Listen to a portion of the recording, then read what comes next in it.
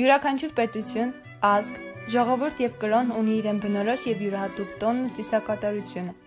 Դրանք կարող են բնորոշ լինել միայն մեկ տվյալ ազգին և ունենալ իրենց նշանակությունը,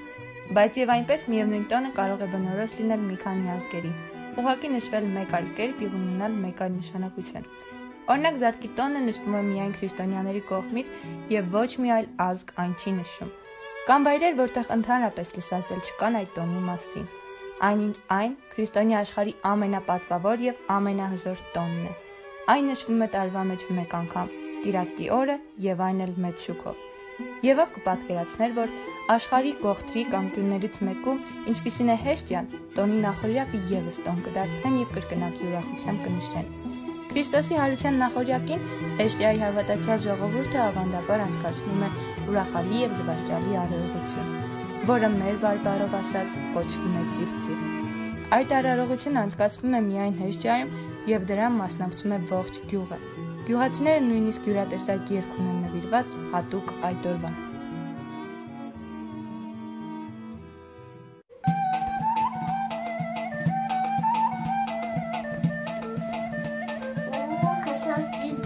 Մամենա լավ սիրած տո, հելան պետք ասած։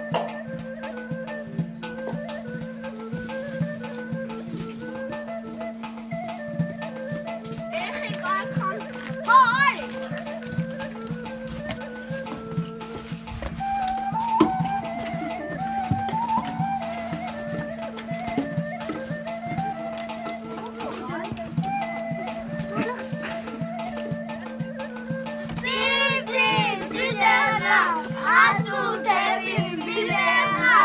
მობალი მობალე კარბი ჰაკი დუსტები What's going on?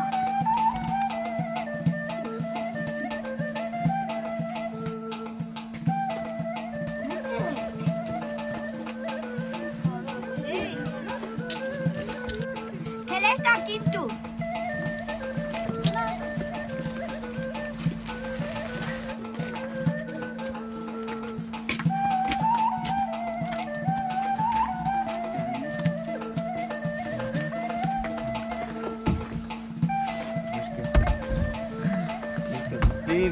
Ciderrak, asutemi biberrak, varem mom, varem kalbi rabgi tustavi.